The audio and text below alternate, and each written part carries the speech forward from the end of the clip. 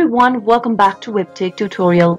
In today's video, I'm going to show you how to log in to Upser's employee account. So watch the video till the end and don't forget to subscribe to our channel by hitting that subscribe button.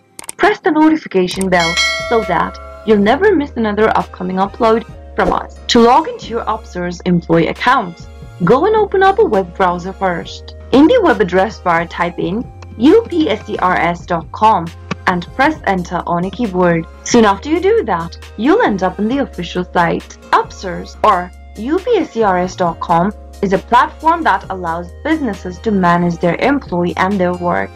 To log in as an employee, go and click on the login button at the top right hand corner.